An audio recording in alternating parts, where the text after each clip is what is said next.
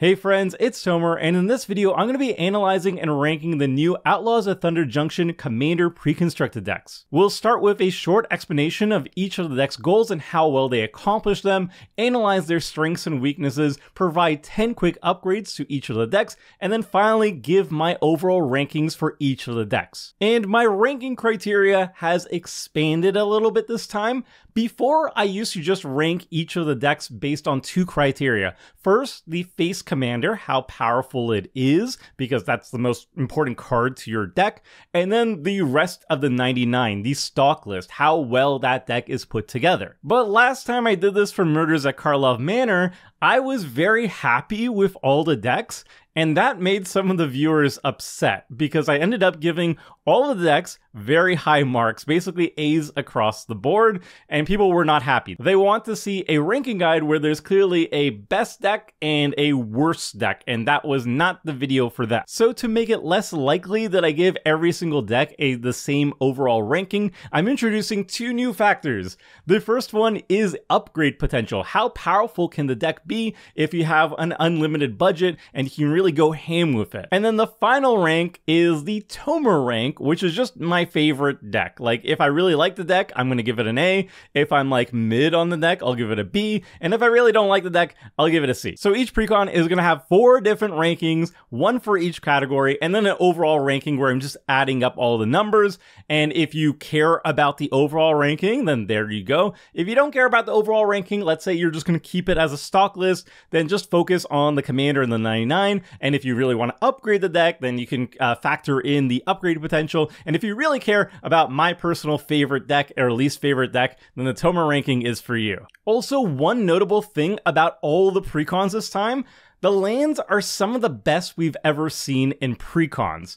The main thing I look for are mana fixing lands that enter untapped, and this time each deck has a ton of these. There's still room for improvement, of course. Like, I want to see the Battle Ball lands printed in every single Precon that they can be printed in. They're multiplayer lands anyway, so why not? But as someone who has been reviewing these decks since basically 2011, at least on MTG Goldfish, I think it's since like 2015, I want to say, I've noticed a significant quality jump in this particular set over the previous ones. So yeah, that's something to note. Wizards of the Coast is printing better and better lands, and that's really cool and sweet. All right, we begin with the first Precon. This is Desert Bloom. This is a lands graveyard deck that is all about ramping, discarding, sacrificing, and recurring lands to fuel powerful support cards, which is basically the standard for the lands archetype. But the twist with this lands deck is it cares about the desert subtype, so they care about desert lands in particular. Now, how well does Desert Bloom stick to its land and desert themes? Well, I count 10 cards that ramp lands from your library or hand directly onto the battlefield, like Escape to the Wilds, 16 cards that get lands in the graveyard through mill, discard, or sacrifice, 13 cards that get lands back from the graveyard, 6 cards that care about you putting lands into the graveyard, and then 5 cards that care about lands entering the battlefield. So those are the important cards for the main theme, which is just lands. And then for the sub-theme, deserts, well, we've got 17 deserts, which is a significant chunk of deserts actually, but only 4 cards that actually care about deserts, with our commander being the most notable one. So overall, the deck is doing all the typical land things, but it has a particularly high emphasis on getting lands in the graveyard to generate tons of value. So it's a lands deck, which is just doing typical lands thing, but it has a very strong graveyard sub-theme going on. And our commander, Yuma Proud Protector, is great at leading the stock list. Our deck is heavy on its graveyard theme, and Yuma both costs less to cast for having a stocked graveyard and also helps fill it while drawing us cards. It also makes huge creature tokens as we fill the graveyard as well. And the only drawback is that it's a bit slow to get going, especially in the stock list. But mid to late game, it's a real workhorse, and the mana discount means you can recast it super easily if it gets removed. So between all the ramping that this deck is going to be doing, plus the fact that Yuma costs less and less as the game goes on, Yuma's going to basically be on the battlefield constantly by the mid to late game. Beyond the stock list, Yuma gets ridiculous as as you can make near infinite amounts of creature tokens in a single turn. And we'll get to how when we deal with the upgrades. Next, let's check out the deck's ratios. As I often explain in my Budget Commander articles, every time I build a rough draft of a deck, I make sure to have a certain ratio of mana, interaction, card advantage, etc. This gives me a reference point to compare to the deck and see which areas may need improvement. My general ratio is 50 mana, lands and ramp, usually a 37-13 split, 10 card draw, cards that net you one or more cards in hand, 8 targeted removal, split between creature, artifact, enchantment removal, and counter magic, 3 board wipes, creature light decks might want one more, and creature heavy decks might want one less, 2 graveyard recursion, 1 graveyard hate to keep those graveyard decks honest, and then at least 1 finisher, something that can win games the turn you cast it without too much setup. That's always my starting point, which is then tweaked to suit the individual deck strategy and further tweaked with playtesting. I always find it immensely useful to figure out some quick ways to improve the deck in question. So for the ratios of Desert Bloom, I count 71 mana sources. This is 40 lands and 21 ramp.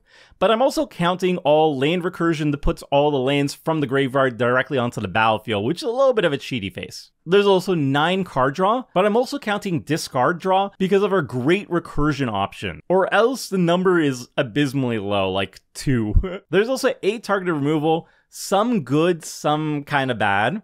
3 board wipes, nothing good here, honestly, even the thematic ones. 18 graveyard recursion, mostly land recursion, but a few non-land options too. 1 graveyard hate, and 1 finisher, and it's a super spicy one, Rumbleweed. It's basically the lands version of Cradlehoof. It's super cool. The deck is super heavy on synergy and sticking to theme, which is often great, but sometimes has the deck running bad cards for the sake of theme. For upgrades, I'm only going to put in 10 cards, and the budget for the 10 cards is going to be under $20 US at the time of making this. So we're going to add 10 cards worth $20 or less, and we're going to be taking out 10 cards as well. In terms of upgrades, I found only 1 card that was desert related specifically that is super awesome in this deck, and that's Colossal Rattleworm.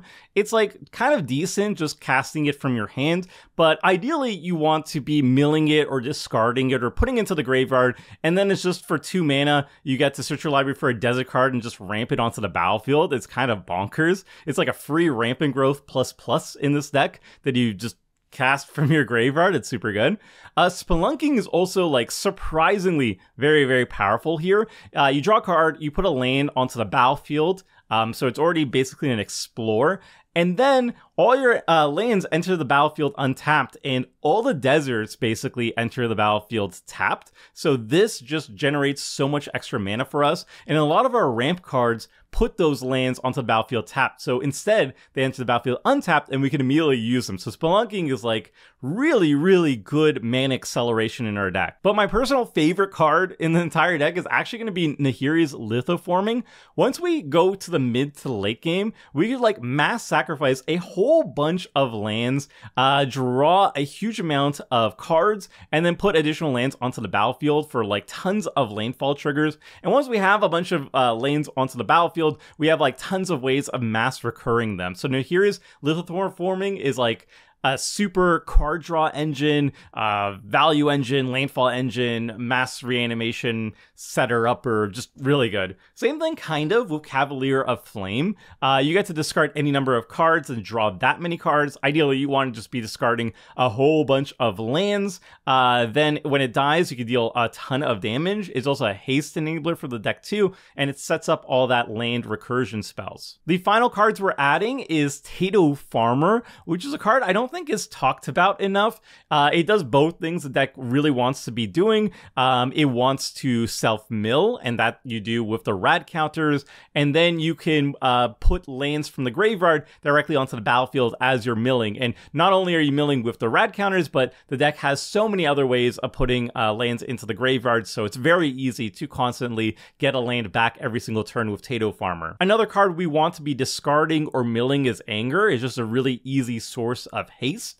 And then Splendid Reclamation is one of the best land recursion spells in the deck. It's one of the best cards in a landfall land style archetype. Super, super good here. And since we are a lands deck in red, we can really take advantage of Valakut Exploration. It's going to be a lot of card draw in the deck. It also acts as a pseudo finisher because it can deal a lot of damage to our opponents if we, trigger landfall enough times. And then also, since we can only play like one land from exile or whatever, those lands go into the graveyard and then we can recur them later.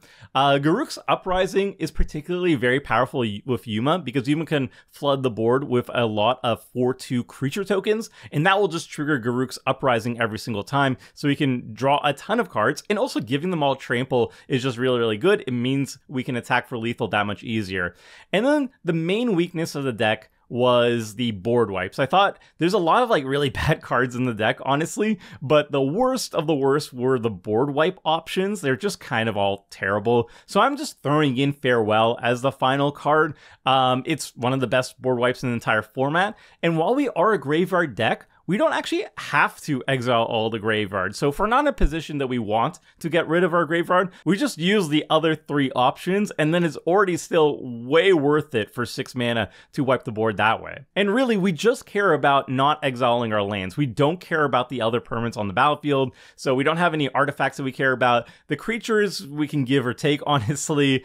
Same with the enchantments. It's just really the graveyard that sometimes we don't want to be nuking. And then in terms of cuts, we're going to be taking out cards that either are just bad in general or are thematic but are bad. So Genis Hydra is just bad. I don't know why it's here. It's just bad. Eccentric Farmer and Scare Tiller and Unholy Heat. These are all cards that make sense in terms of the theme of the deck, which is all about like self-milling and then getting lands from the graveyard for the Farmer and the Scare Tiller, but they're just kind of bad at what they're doing. Unholy Heat is kind of cute because we are a self-mill deck and we could trigger Delirium fairly consistently by the mid game, but we just have better options in Naya colors. Like we could just run a Swords of Plowshares. It's like 10 times better than this. And then the final cuts, Nesting Dragon is just a bad landfall trigger. Winding Way is like absolutely fine, but we just added a lot better card draw options and stuff. We just don't need it anymore. Chromatic Lantern, it's fine, but like we have so many ways of ramping and mana fixing that we don't need it either. Valor Stance, also a fine card, but like we just don't need it. Like we don't care about like giving our creatures indestructible or anything. Yuma can die as many times as it wants to die, honestly. We can keep recasting it a billion different times, and then we just run better removal instead. Perpetual Timepiece is another cute way of milling ourselves, but we have better mill options. And then protecting our graveyard is like nice, I guess, in like dedicated graveyard hate metas, but like it just doesn't matter that much to us, honestly. And then Marshal's Anthem is like the weakest graveyard recursion, so we just take that out. All right, overall rankings. The Commander, Yuma, is an easy A. The Commander is very strong and wants something somewhat unique because it's focusing on deserts rather than just lands in general. There is Hazazon, which does literally the exact same things that Yuma is caring about. It cares about the graveyard, it cares about deserts, so it's somewhat unique because it's literally another commander that does the exact same thing in the exact same colors, but it's a little bit unique, I guess. But uniqueness is not being ranked here. The Commander is very strong. It's a bit slow in the stock list, but it can get going way faster with upgrades. Like once we add fetch lands and stuff like that, Yuma becomes absolutely bananas. The 99 is a B though. Lands is such a powerful archetype that I kind of feel like the designers heavily nerfed this list with bad cards just so it doesn't outshine the other decks. Like there's a lot of cards here that they make thematic sense, but they're clearly like very weak options, whereas you could have filled out the deck with thematic cards that were way stronger instead. And I think the designers chose not to, mostly so the lands like doesn't just crush the rest of the table each time. And then for upgrade potential, I'm going to give it an easy A. Lands is an incredibly strong and deep archetype, and you can go absolutely wild with powerful upgrades. Now for my Toma rank, it's a B. Lands honestly just don't excite me personally as an archetype. It kind of feels too easy. If you love lands and you love deserts, then there's a lot of here that you're going to like, but me personally, I'm just not super hype about land decks. So overall, 10 out of 12. Next, we've got Quick Draw, which is It Spellslinger? It cares about casting a bunch of instants and sorceries and then have a bunch of payoffs for doing so, aka the most is it thing possible. But the twist here is that we have a storm sub-theme where we want to cast multiple spells per turn. So it's Is It Spellslinger Storm? Now, to pull off our themes and goals, we have 30 cards that are either instants or sorceries, and then we have 31 cards that care about instants or sorceries. And for our Storm sub-theme, we have 6 cards that care about casting multiple spells in a single turn. So the deck is incredibly focused on its Spellslinger theme with a bit of Storm Spice tossed in, mostly propped up by our commander. So Stella Lee is a very powerful commander.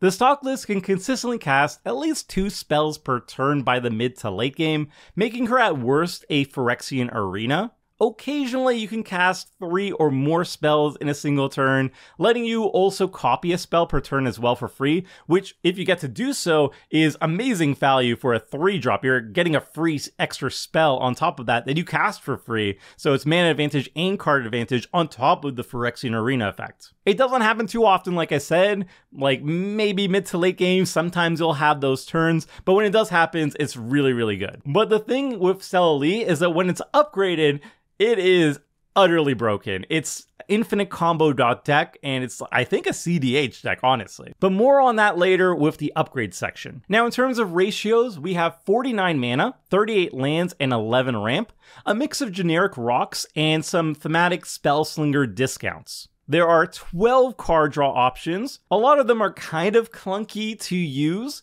but they're really cool and thematic, like Lock and Load. And then there's also a bunch of cantrips to help look through your deck. So they kind of help you find the cards you're looking for. They're not true card draw because they don't net you cards in hand, but they do help with card selection. And of course, also triggering all your Spellslinger stuff. I also count 6 targeted removal.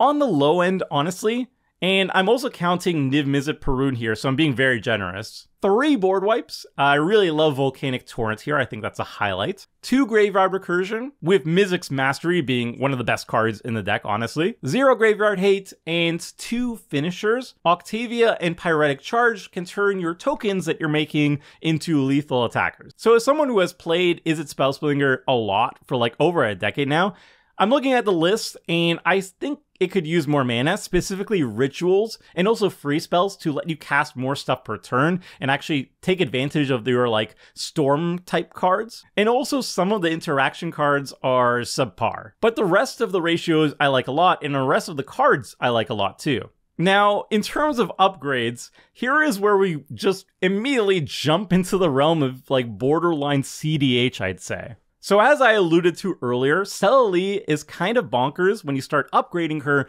with untap effects. Because the way the second ability is worded, if you copy a card that can untap Stella Lee, you can then make the copy target Stella Lee, untap her, activate her again, and then keep copying the original spell over and over again for infinite untap effects, and it just kind of wins the game on the spot with certain cards. For example, the best of the best option here is Twisted Fealty. If you copy the Twisted Fealty with Stella, you're going to untap Stella and put a Wicked Roll token on her, and then when you copy the Twisted Fealty again by tapping Stella again, you get another Wicked Roll. The original Wicked Roll falls off, and each opponent loses 1 life, and you get another Wicked Roll, untap Stella Lee, recopy the Twisted Fealty, get another Wicked Roll. It's infinite life loss for your opponents, just for 3 mana, which is bonkers. If you want to do the same combo, but a little bit less mana efficiently, for 6 mana you have Bond of Passion, which just shocks your opponents to death instead of life loss, and it costs 6 mana instead of 3, but still, it's a 2 card, you win the game basically if you casted 2 other spells on the same turn. Bonkers. And then Other ways of just winning the game and breaking this ability: Cerulean Wisps, 1 mana, untap Stella Lee, draw a card, so you could just draw through your entire deck. Refocus, exact same thing, except that 2 mana instead of 1. Dramatic Reversal does the exact same thing, except it untaps all your permanents, so if you have mana rocks, that's infinite mana. There's a couple other cards that do the exact same thing, combos with Stella Lee, so you could do infinite copies and stuff like that, and either generate infinite mana, or win the game on the spot, or draw through your entire deck, or both. Either way, no matter what card you're copying infinite times with Stella Lee, if you throw in Ral's Storm Conduit onto the battlefield at the same time, whenever you're copying a spell with Stella or whatever, you're pinging your opponents at the same time, so it turns all these infinite combos into infinite damage with Ral's Storm Conduit on the battlefield. So that's kind of busted. And then for the remaining cards that I'm adding to the list, Frantic Search just kind of helps you get to that point where you've casted multiple spells per turn, because it's essentially a free spell. Mana Geyser can also set up for that big turn, either to allow you to cast multiple spells or just power out whatever combo you're looking for. And then Negate is a little bit of protection. You know, the deck had like 1 counter spell in the entire deck. You might as well run like 2 or 3, so I added a Negate here. And also the board wipes were kind of so might as well have another easy reset with Blasphemous Act, one of the best board wipes in the game. And keep in mind, I didn't even use a $20 budget here. This is like 10 bucks. It's nothing. As for cuts, we're just going to be taking out cards that are basically thematic, but just not good. Terramander, it's just not good. Leyline Dowser, I'm not sure where it wants to be good in, but it's certainly not here. Bloodthirsty Adversary is fantastic in 1v1, but not really here. Tezzeret's Gambit is an odd one because we don't have many things we want to be proliferating. I double checked and there's just not much. So it's a little bit weird here and just not very good. And then we have a bunch of other cards that we don't really care for. Octavia and Shark Typhoon are kind of like top-end finishers for the deck, but we really don't need it, especially when we've introduced super mana-efficient you-win-the-game combos. Same thing with Electrostatic Field. It's not a good blocker. We're not really doing anything with the ping effect or anything like that. We don't need it to win the game, especially now with the much better finishers. Same with like Gutter Snipe. And then Crackling Spellslinger looks really cool, but it's 5 mana, and then you need to cast a spell afterwards, and you have to have a high storm current. It's just way too much. Midnight Clog is a cute mana rock. It is potentially card advantage eventually as well too, but we actually want to have a pretty full graveyard, so this kind of is anti-synergy with our deck. Okay, overall rankings. The Commander Stella. It is, I would say, a B in the stock list. It's very strong, but fair in the stock Precon. By the time you're starting to get real value out of it, you're in the mid to late game when you actually get to activate her ability and start copying things. That's the ideal situation.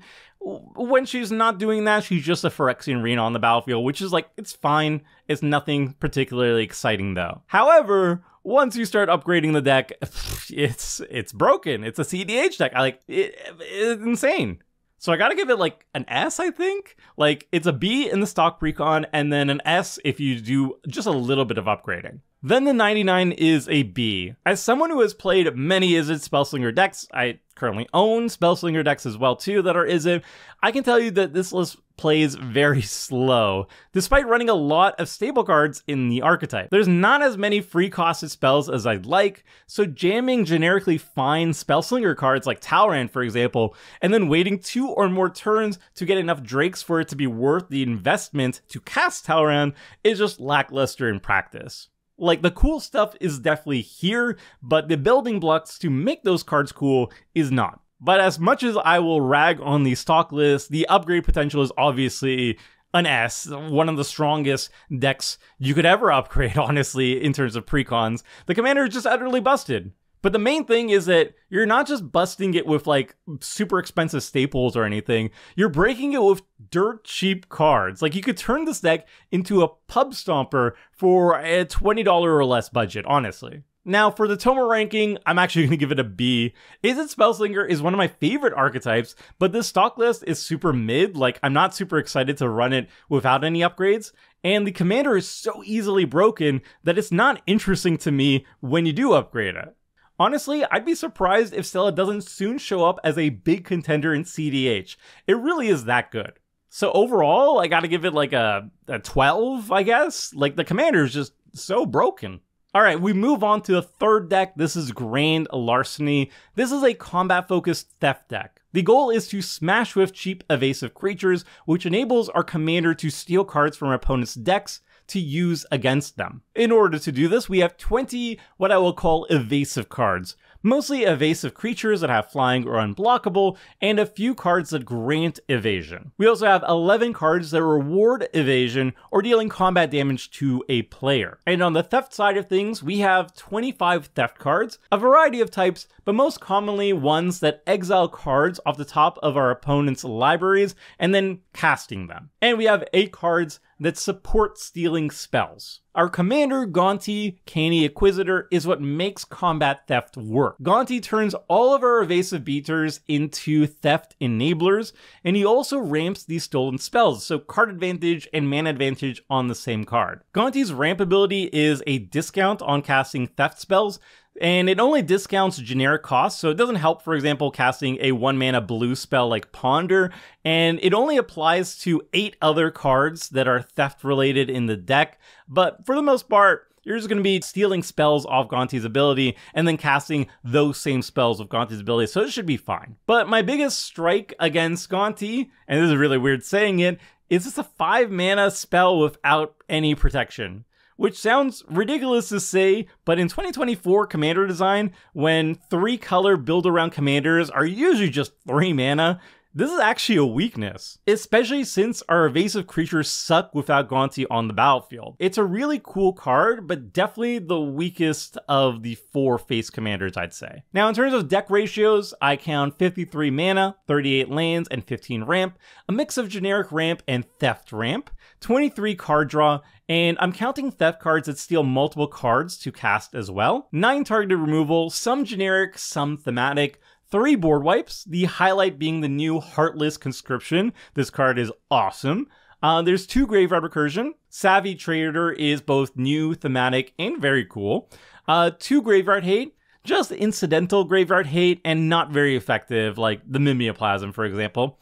And there's 0 finishers that convincingly win the game the turn they're played, but it does run haymakers, like Thieving Amalgam can start taking over the game over a couple turn cycles. So overall, the ratios here look very good.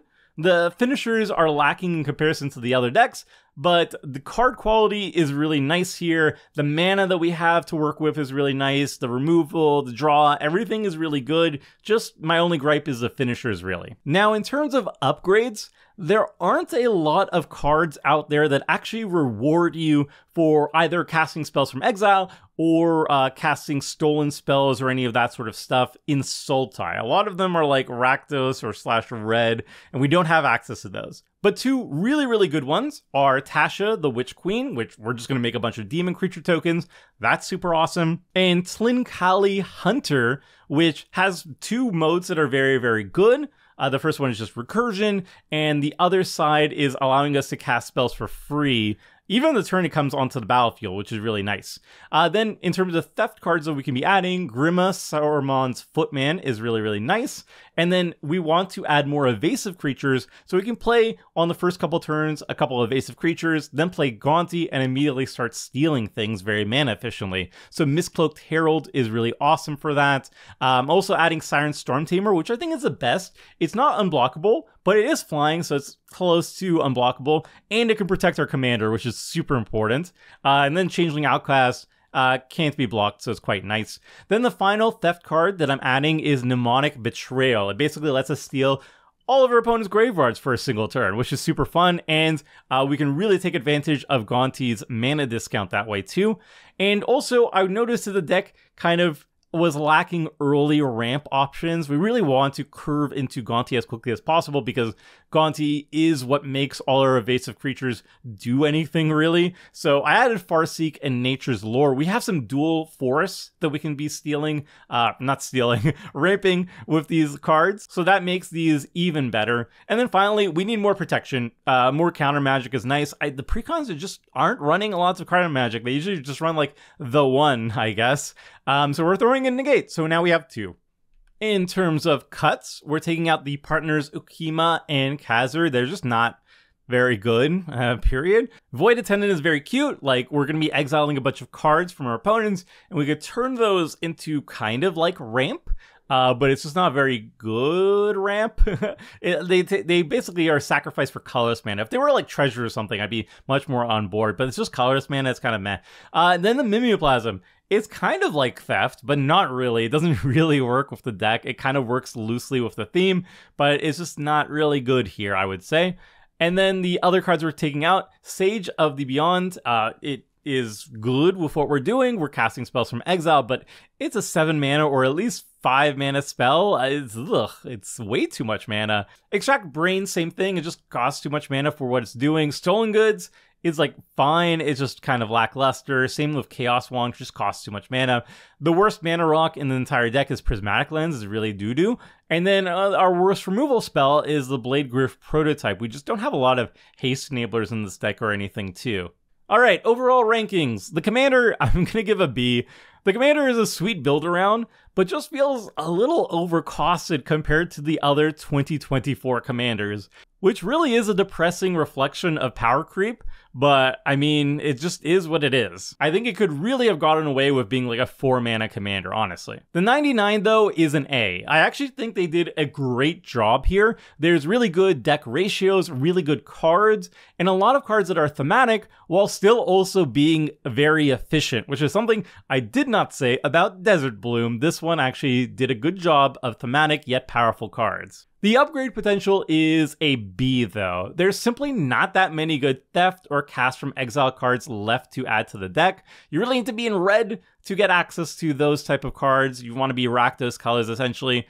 But you could overhaul the deck to become a low-curve, evasive combat deck with Theft as your main card advantage instead. You really just want to load up on those 1 to 2 mana evasive creatures that have some sort of utility attached to them, and then you could really pop off that way. Even so, it's still obviously way weaker than like trying to upgrade a lands deck or a Spellslinger deck, which has so much more card pool and support to work with. Now, the Toma rank, though, I'm going to actually give this one an A. I really like the Theft archetype, and I love evasive combat decks.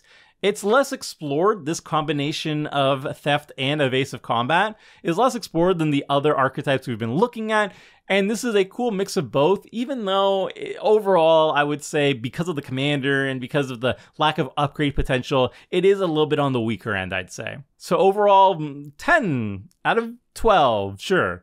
Alright, the last deck is Most Wanted. This is a combat-focused Mardu deck with a main theme being Outlaws, a new batching term that cares about the creature types Assassin, Mercenary, Pirates, Rogues, and Warlocks. So basically every single creature in this deck is going to be one of those things. The thing that ties these Rudin Tudin Outlaws together, though, is their shared love of treasure, the sub-theme of the deck. So we attack with Outlaws, make treasure, and then use that treasure various ways. So to do this, we had 34 Outlaws, 33 creatures, and 1 enchantment that makes Outlaws. We have 8 cards that care about Outlaws, which is on the low end because it's a new set term, but it's still kind of disappointing. Then we've got 11 treasure makers of various goodness and consistency, and 8 cards that care about treasures or artifacts. We also have 7 cards that gain life, and 2 cards that care about life gain. So consider that a secret third theme, because Wizards of the Coast really wanted to add Warlocks to the deck, I guess. So taking Outlaws, a new term from the main set with little support, and trying to flesh it out as a 100 card singleton deck is always going to be a big challenge due to a limited card pool to work with, but the designers managed to make a cohesive deck out of it. The chosen Outlaws work together mostly due to the help of the new cards designed for the deck, especially our Commander. Olivia Opulent Outlaw is a huge incentive for sticking with Outlaws, providing lots of treasures for the deck and are able to cash in those treasures to pump the team.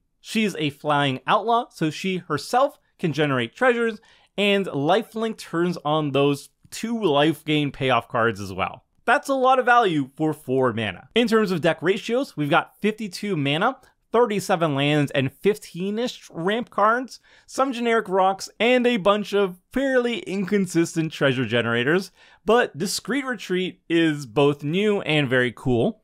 15 draw, lots of surprisingly good ones actually. 9 targeted removal, a lot of good ones here too actually. Only 1 board wipe that I counted, Massacre Girl, an Outlaw. 6 Graveyard Recursion, and lots of really good options here actually. 3 Graveyard Hate, most of them incidental and giving you extra value when you're hating on the graveyard. And then 3 or more finishers, like Angrath's Marauders, just doubling the amount of damage you're going to be dealing the turn you put it onto the battlefield. The deck has great ratios, with its draw, removal, and recursion being especially good. There's lots of great cards here, in fact. It's quite impressive. Now, in terms of 10 upgrade cards, I'm going to be starting with a bunch of Outlaws. Surprise, surprise. So Lotho, Corrupt Sheriff is just a fantastic source of mana advantage. It makes a whole bunch of treasures just by existing. Grim Hireling is one of the best treasure payoffs, and it takes up half the budget of the $20 budget for the upgrades because it really is that good. It generates a bunch of treasure tokens as you're attacking, which is all you want to be doing, and then it turns those treasures into removal, repeatable removal, so that's absolutely fantastic. I'm also throwing in Servant of the Stinger. This deck actually has quite a few ways of committing crimes, and then this is a 2-drop Outlaw that has Death Touch, so people do not want to be trading down to this. And if it deals damage while committing a crime, it's just a demonic tutor, which is really fantastic. Swashbuckler Extraordinaire is a really cool outlaw in the deck as well too. It turns those treasures into double strike for your attacking creatures, which is awesome. Final cards, we're going to be adding the final outlaw support cards essentially. Laughing Jasper Flint is just card advantage but stealing from your opponents, and then those opposing creatures become mercenaries on your side, so more synergy potential. Hellspur Posse Boss gives all your stuff haste, but also enters the battlefield with 2 more outlaws, which is super fun. Claim Jumper is super sweet. It's more ramp in the deck, but it's also an outlaw. And then at Knife Point, all your outlaws have first strike when they're attacking. That's great. And then whenever you're committing a crime, you're making more outlaws. Super sweet. I added the best board wipe in Mardu colors, in my opinion, which is just Ruinous Ultimatum. Just destroy all your opponent's stuff and leave your stuff intact. And then this deck was missing Boros Signet. It had the other 2 Signets, but it was missing the Boros one, and might as well curve into Olivia on turn 3 as opposed to turn 4. So yeah, Boros Signet, it's in there. And then for the cuts, as usual, we're just going to be cutting the worst cards. Either they're just bad and not thematic, or they're thematic but still bad. So Hex is not thematic, just bad. Then we've got a bunch of outlaws that are just kind of bad. We'll move on. Feign the Broker. I've never liked trading posts, I'll be honest. I'm gonna reveal a dark secret of mine, and Feign the Broker is just trading posts, but I think worse, actually, even worse. Aetherborn Marauder, Tenured Incaster, they're just overcosted and bad. Good and limited, bad here. Bandit's Hall, very slow and bad. Life's Insurance, I think some people like it. I don't like it. I think it's slow and bad. And then Captivating Crew, it's a powerful ability for sure, but I don't want to spend 4 mana and then an additional 4 mana to start threatening creatures. That seems bad. All right, overall Precon rankings. I'll give the Commander actually an A. I was debating between a B and an A for Olivia, but what I found is that Olivia is just very, very consistent as a commander and does what the deck wants to be doing, which is generating treasure. So it herself can generate a treasure each time she's attacking, and she has evasion. The lifelink is also very, very nice, and also being able to pump up the team while not super mana efficient or anything is just really nice to have, because sometimes you're going to be ending up with like 6 extra treasures on the battlefield and you don't know what to do with them. Turning them into a big boost for your attackers is really nice. So the card is very fair. It's not like a combo deck or anything. It's not super explosive or anything, but it just does really solid work. And then for the stock list, the 99, I'm actually going to give it an A. I was actually skeptical that they'd managed to get a bunch of outlaw cards, which generally don't have any inherent synergy with themselves, and put them together in a deck and make it feel cohesive as a whole. And it actually works. Like, they found a bunch of outlaws that care about attacking and treasures, and they work very well together. I gotta hand it to them. And the card quality and ratios for the deck is also very high. Upgrade potential though, I'm going to give it a B. There's very little outlaw support cards left to add, though there are a couple notable cards that are outlaws, that happen to be outlaws rather, and are strong and care about treasures, like Dockside Extortionist, for example. It's boring, but it works. And then finally, my Toma ranking. This one is a B, sorry. I'm not very interested in an Outlaw deck, honestly. And overexposure to treasures in the past couple years have made me very uninterested in that as a theme. However, I'm much more interested in Outlaw as a mechanic in general, supporting other creature types. So I'm actually very interested in dissecting this deck and taking those Outlaw cards and putting them in like an Assassin deck, in a Rogue deck, in a Pirate deck, for example. That's cool to me. So overall, 10 out of 12. All right, final ranking times. You've seen all the individual ones. Now I'm going to give you the best of the best. We're going to have 3 categories: best stock Precon, best upgraded Precon, and my favorite Precon. So, best stock Precon. Actually, and this surprised me, most wanted. I thought this was going to be the worst of the Precons when I saw it at the beginning. I even did a commander ranking guide for all the Outlaws of Thunder Junction, and I poo-pooed Olivia in particular, and I was wrong. After looking at the deck list, I was wrong. This deck actually looks very powerful right out of the box. Best upgraded Precon, though, to the surprise of nobody, is Quick Draw. It's not even close. I think if you added $20 worth of cards, if you added like $5 worth of cards, this deck gets absolutely bananas. And it's all because of the Face Commander. The Face Commander, I swear, is definitely a CDH deck. It's going to take the meta by storm. And I played CDH 0 times in the past year, but I'm telling you, Stella is the new hotness coming soon. And then finally, the most important ranking of all, obviously, my favorite one. My favorite one is actually Grain Larceny. I like evasive creatures, and I like theft, and I like putting them together. This is one of the more unique commander decks that we've seen. Definitely much more unique than like Spellslinger or lands. Definitely up there with the Outlaw deck in terms of uniqueness, I guess. And I like seeing that. I like seeing Precons kind of explore new space instead of just giving us the same old with a small twist.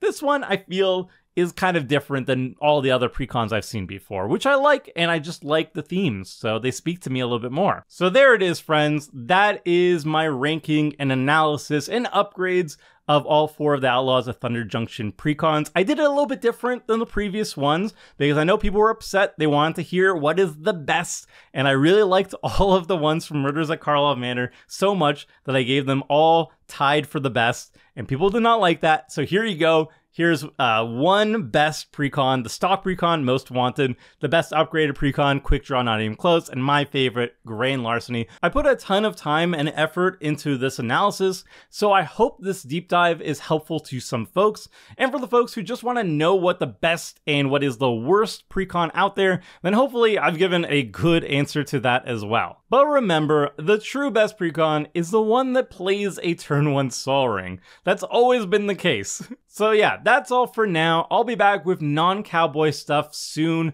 So until then, friends, see ya!